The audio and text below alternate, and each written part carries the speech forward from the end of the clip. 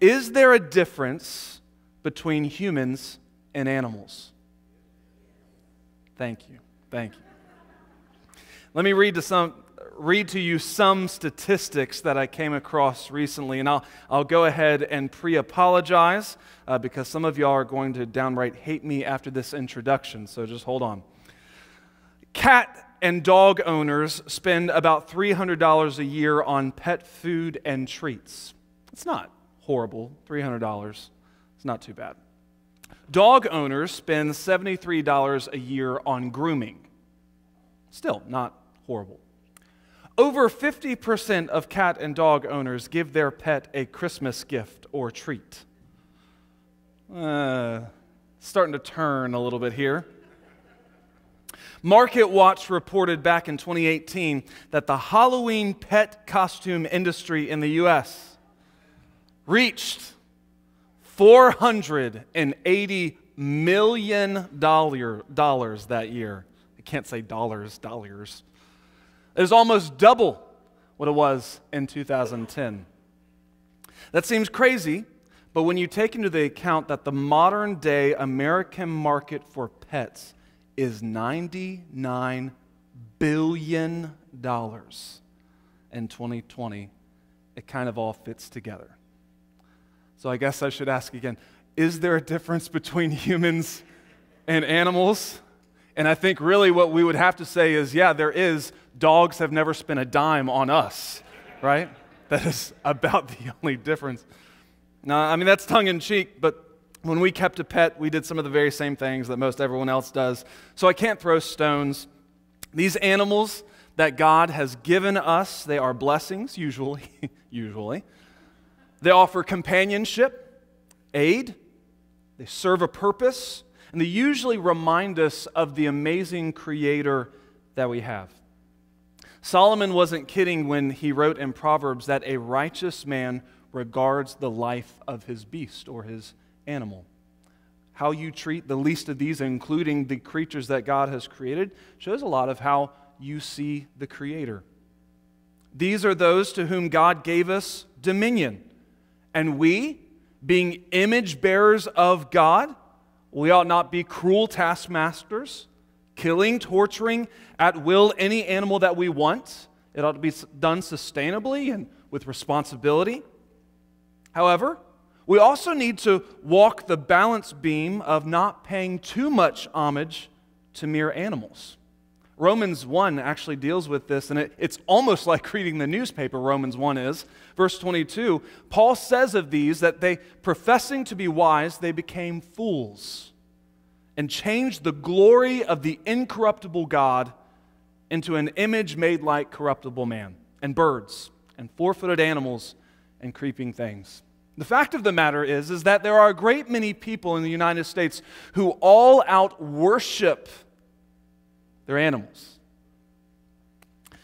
The reason that we need to ask the question, are humans different from animals, is because of the teachings of origins through natural process that are in most classrooms today. If someone doesn't hold to a divine creation narrative like what we have in the Genesis account, then the only thing left for them to say, finally, is that there is no difference between man and animals. And many, in a lot of classrooms, are hearing it, whether through subterfuge or plain out, the mere phrase, humans are animals. And there is not any truth in that. That's a pretty basic assumption that's taught in a whole lot of classrooms today. Now, aside from my obvious issue with that, i.e. the Bible, if someone believes that humans are animals, then the only natural conclusion of our diet, what we eat, must be that we should be vegans or cannibals. I am not interested in becoming either of those two. If we are animals, then we ought not eat other animals, other sentient beings, as one organization in the United States would claim, or we would have to claim that we are ourselves cannibals eating other animals. I try to not use foul language from the pulpit, so I apologize for saying the word vegan tonight. It's really, really bad. We can't just say that humans are different and that we are sentient, or that we use tools, or that we bond in relationships, or that we communicate. Because the truth of the matter is that there are plenty of other creatures in God's world who do the exact same things. What makes us different from the animals? Scripture teaches that human beings are different from other creatures in how God took time in creating man and woman. Adam was formed of the dust of the ground. Eve was crafted from the rib of Adam. This seems to be different from any other creature that God created. These creatures, they just seem to come forth at His bidding. He speaks them into existence and they spring forth. But also Scripture says that man was created in the image of God. The Lord doesn't say that about any other creature in all the Word of God.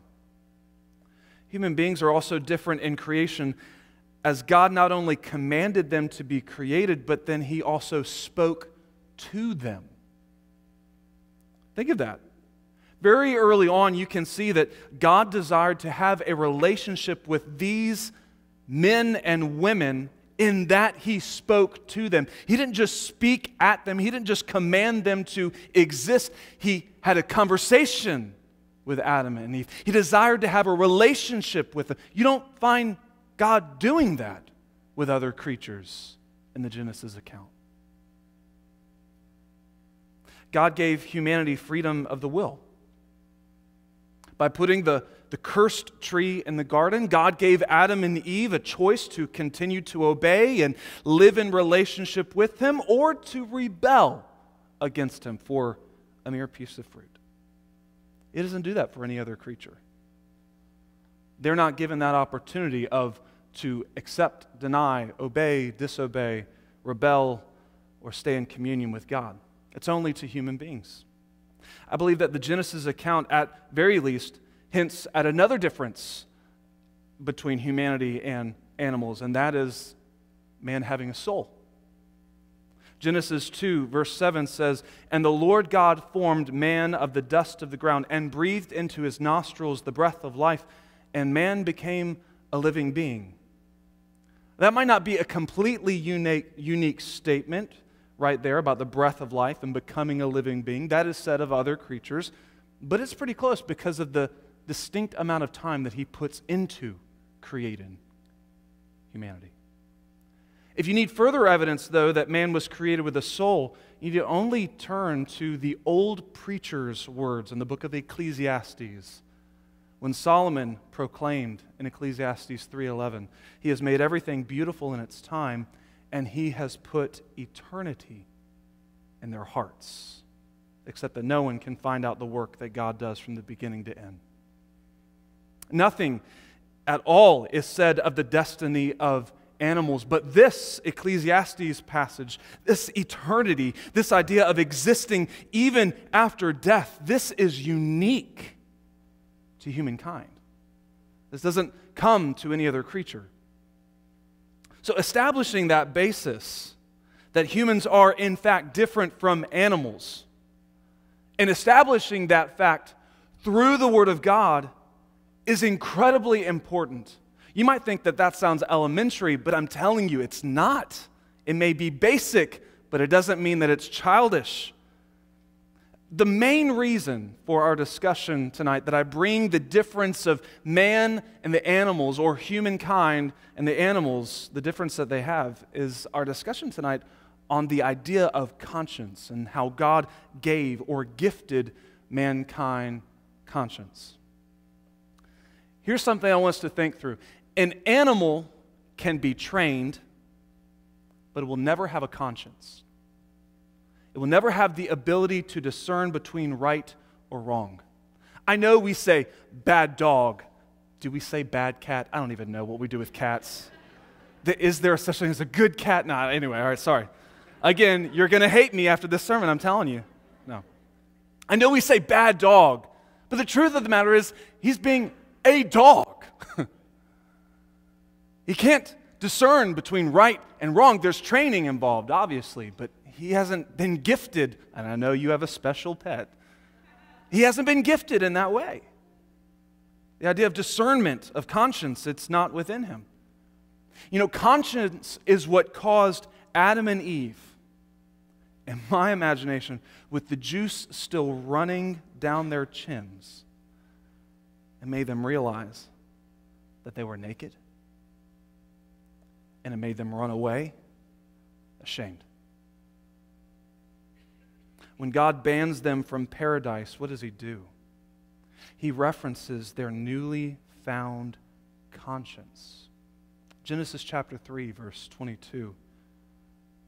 Then the Lord God said, "Behold, the man has become like one of us, to know good and evil. And now, lest he put out his hand and take also of the tree of life and eat and live forever. Therefore, the Lord God sent him out of the Garden of Eden to till the ground from which he was taken. So he drove out the man, and he placed cherubim at the east of the Garden of Eden, and a flaming sword which turned every way to guard the way to the tree of life.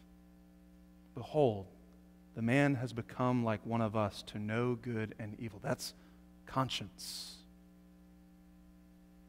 For us today, living under the curse for millennia, conscience is a good thing, isn't it? I hope you agree conscience is a good thing.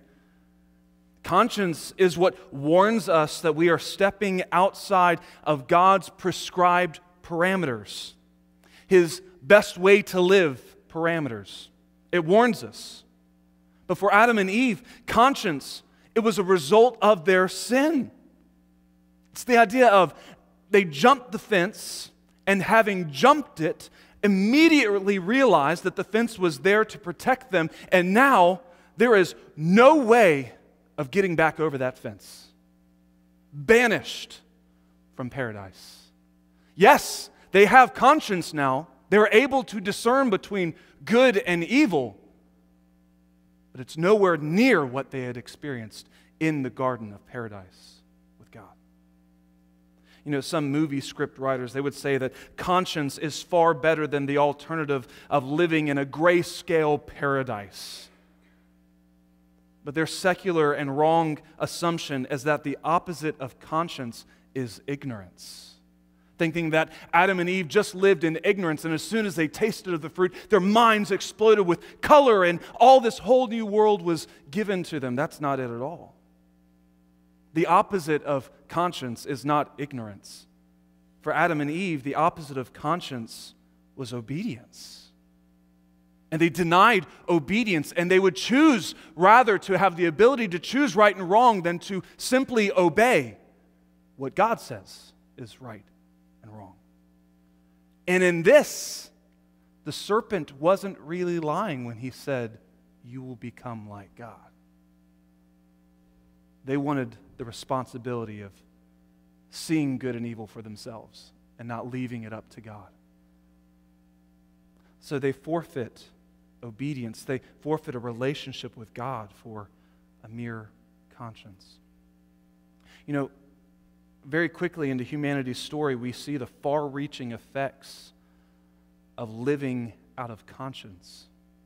Because again, while we see it as a positive thing, which keeps us, or hopefully keeps us within the parameters of God's prescribed will, we also kick against our conscience daily, don't we? And you don't have to look very far at all after the fall of man. All you have to do is just turn the page, and Cain murders Abel. See, the issue with conscience is that conscience can be seared. Paul speaks intently about this to Timothy in 1 Timothy 4. He's speaking of the day in which many will fall away. Now, the Spirit expressly says that in latter times some will depart from the faith, giving heed to deceiving spirits and doctrines of demons, speaking lies and hypocrisy, having their own conscience seared with a hot iron, forbidding to marry and commanding to abstain from foods which God created to be received with thanksgiving by those who believe and know the truth. For every creature of God is good, and nothing is to be refused if it is received with thanksgiving, for it is sanctified by the word of God and prayer. Paul mentions this idea of one's conscience being seared. For those of us who have scar tissue of any kind of degree on your body, you probably understand what Paul is talking about there. I've got a little scar tissue on my arm, and you just don't feel exactly right. I can feel when somebody touches it, but it's not like touching elsewhere. That area was so traumatized by a burn or by a wound or by a broken bone, it was cut so deep that it actually severed nerves to total disrepair. There's a disease. I'm by no means anybody in the medicine field at all. There's a disease that goes by the abbreviation of CIPA or CIPA, because there's no way I'm going to actually pronounce what it actually stands for. When I was in middle school, I remember reading about someone who was diagnosed with CIPA. At first, I thought it was a pretty cool thing. I thought it sounded like a superpower. The whole idea of CIPA is that you cannot feel pain. And to a middle schooler who is constantly feeling pain because of dumb things that I was doing, it sounded like a great idea. The problem came when the character that I was reading grabbed a hot utensil off the stove and continued to use it, all the while unaware that it was literally melting his hand. All the while couldn't feel it because of CIPA, because of this disease. And in that regard, your conscience is your spiritual nervous system. Through it, you can detect sin that's sprouting or festering. Without it, what happens? Addictions, habitual sins. Paul tells Timothy, leading others astray. Eventually and ultimately, spiritual death, as was the character in the story with CIPA. All because he couldn't feel when he was being burned. Now, thankfully, our God is one who makes dead, dull, and seared things come alive. I'm going to be reading a lot of scripture tonight. I hope that doesn't bore you. I understand how just listening to the Word of God can sometimes be a little hard to just stay in tune with, but I want you to listen to what Paul wrote to the Ephesians in Ephesians 2 when he says, "And you he made alive, who were dead in trespasses and sins, in which you once walked according to the course of this world, according to the prince of the power of the air, the spirit who now works in the sons of disobedience, among whom also we all once conducted ourselves in the lust of our flesh, fulfilling the desires of the flesh and of the mind, and were by nature children of wrath, just as others." Verse 1, "And you he made alive." Your story has been drastically changed, once dead, once seared, once dulled to Christ, now made alive. To the Corinthians, he writes in 1 Corinthians chapter 6, verse 9, he says, "Do you not know that the unrighteous will not inherit the kingdom of God? Do not be deceived. Neither fornicators, nor idolaters, nor adulterers, nor homosexuals, nor sodomites, nor thieves, nor covetous, nor drunkards, nor revilers, nor extortioners will inherit the kingdom of God. And such were some of you.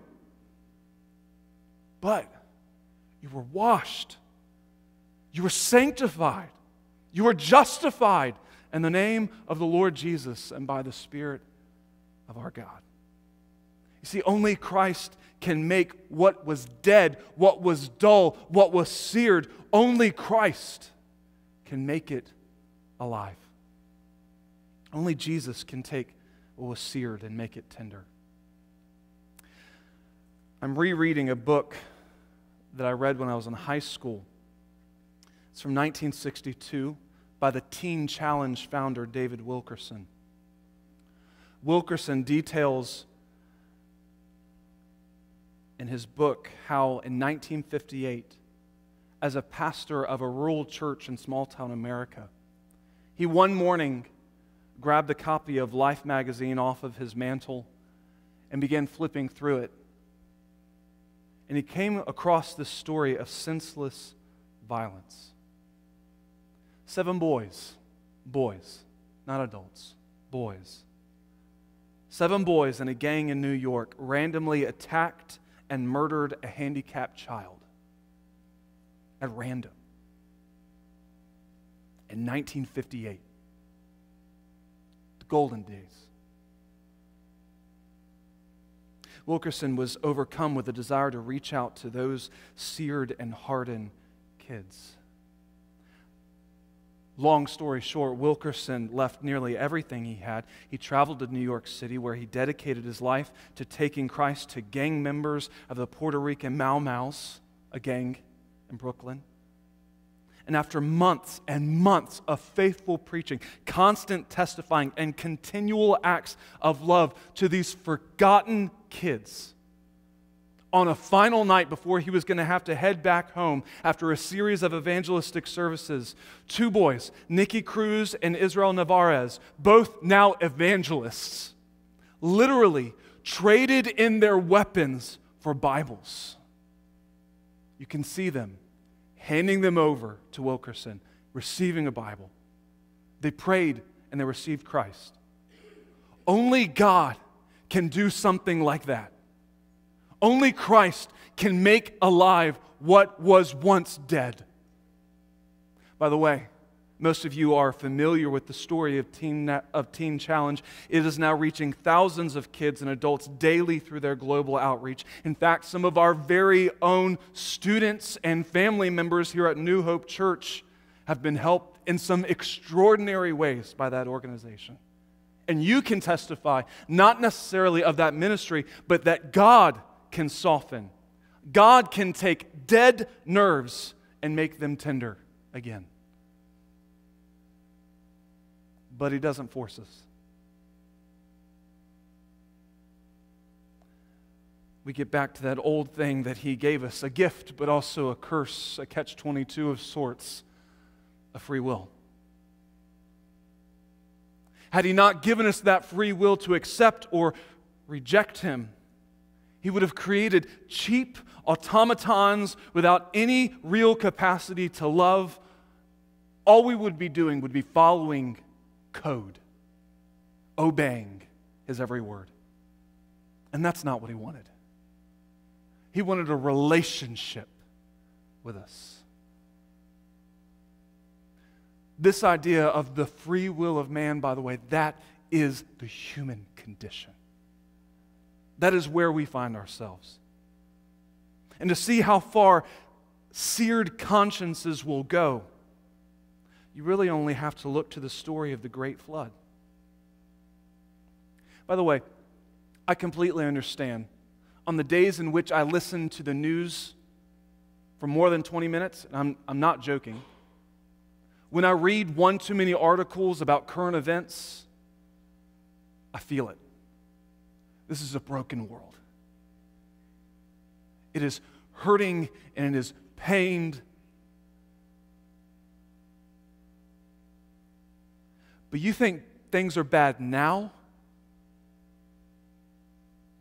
You think it's rough now? They are. But Jesus said once that they have been a lot worse. And also, in the same breath, said that they will get a lot worse again. Matthew chapter 24, verse 37, he is preaching and he says, "But as the days of Noah were, so also will the coming of the Son of Man be. For as in the days before the flood, they were eating and drinking, marrying and giving in marriage, until the day that Noah entered the ark. And they did not know until the flood came and took them all away. So also will the coming of the Son of Man be." Now, we read the preface of the flood earlier, but I want us to read from Genesis 6 again. And if you mark in your Bible, I want you to underline the words that I emphasized from verse 5. Genesis chapter 6, verse 5. "Then the Lord saw that the wickedness of man was great in the earth, and that every intent of the thoughts of his heart was only evil continually. Literally, the picture here is of men and women who would spend about 16 hours a day sinning constantly, and then the final 8 hours of the rest of the day, it would be left for devising and dreaming of new sin that they might get in tomorrow. It's almost as if they had a 24/7 capacity of viewing anything they wanted online in the flood or before the flood. Wickedness of man was great in the earth. Every intent of the thoughts of his heart was only evil continually. We see and hear snapshots of hope in this world, yet there were none in the pre-flood world. That's how bad things were. How in the world had it gotten that bad? How could a piece of stolen fruit lead to brother murdering brother? How could rebellion in eating fruit lead to rape and tyranny and abuse and molestation and abandonment and more? How could something seemingly so small, like eating vegetation, produce something like that? I do not know who originally coined it. I'd give credit if I knew. But I was once taught that what is tolerated in one generation becomes accepted in the next and becomes celebrated in the next. That is how the situation devolved so quickly. From fruit to murder to rape to tyranny. It's a seared conscience. I know with a topical sermon like this, I'm seeming to jump from one passage of Scripture to the next, but I think ironically, Solomon's proverb in the Song of Solomon teaches us a lot. I know it's dangerous to quote from the Song of Songs, but chapter 2, verse 15 finds Solomon and the one he loves having this exchange back and forth, and she says, she says to her brothers, catch us the foxes, the little foxes that spoil the vines, for our vines have tender grapes. The little foxes that spoil the vines. I know nothing about wall building, and I even know less about husbandry, not being a husband, husbandry. What it seems to me, though, is that Solomon is saying that it's rarely the lion that comes crashing into the vineyard to eat everything. The walls are built to stop that kind of big danger. It's the smaller, unattended, no big deal holes in our wall or in our life that allow sin to ease its way in and ravage the bounty within. It's the small foxes that come in and destroy everything. The small holes in your life. The truth of the matter is that even though you're here on a Sunday evening, and I'm thankful for you, and it shows a level of dedication that you would be here on an evening service, but the truth is that there are some, even in this congregation here tonight, who are playing with fire. That bitterness that you think you can just bring out whenever you want so that you can feel better about yourself, it will eat you alive. That habit that you see as basically harmless, it can consume all that is good in your life. You know, if Eve had only known that piece of fruit would have led to the murder of one of her boys and the banishment of the other, she would have never gone anywhere near the center of the garden.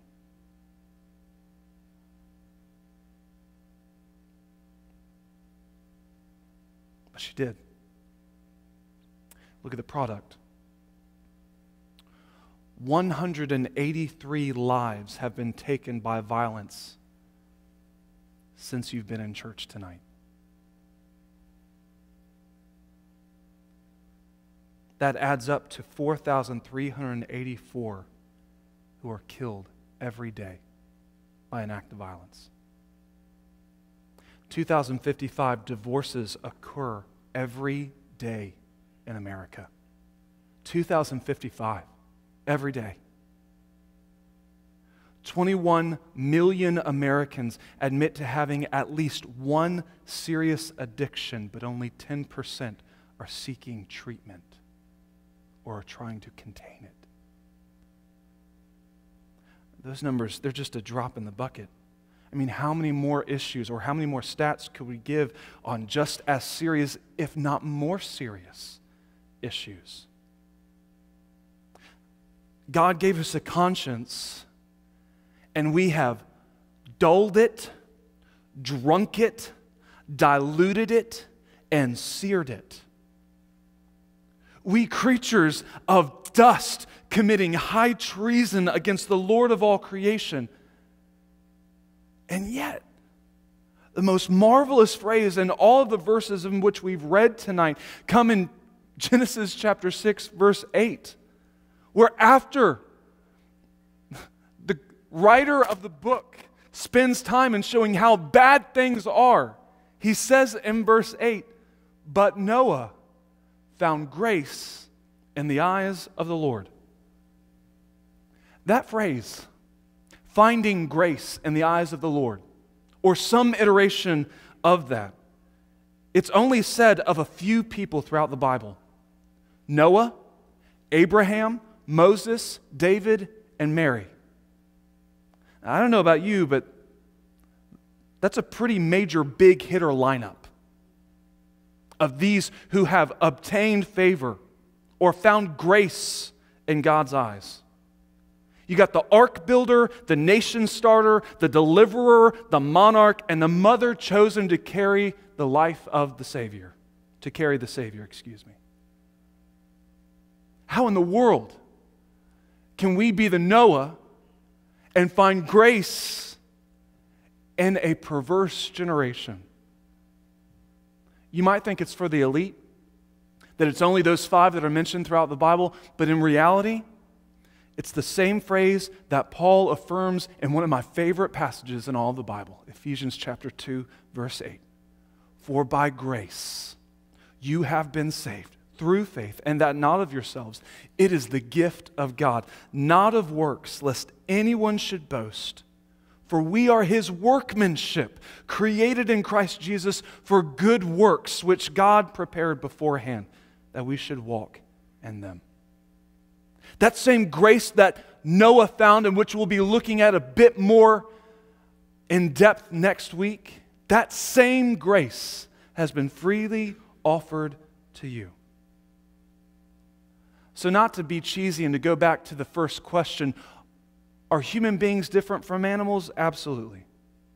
We're created in the image of God with eternity in our hearts, offered free grace and free salvation by the blood of Christ. He's given you a conscience. Don't sear it. One of my favorite stories in history is that of Martin Luther. I told you this morning that he's a rough character. And I'm not imagining that if you've read anything after him, again, different guy. God used him in a major way, but he wrote some pretty offensive stuff. But there was one moment where he was standing at the Edict of Worms, where he is being tried for the books that he had written. And he's being told by the leaders of the Catholic Church that he must deny what he has written. He must deny what he has preached. And Luther,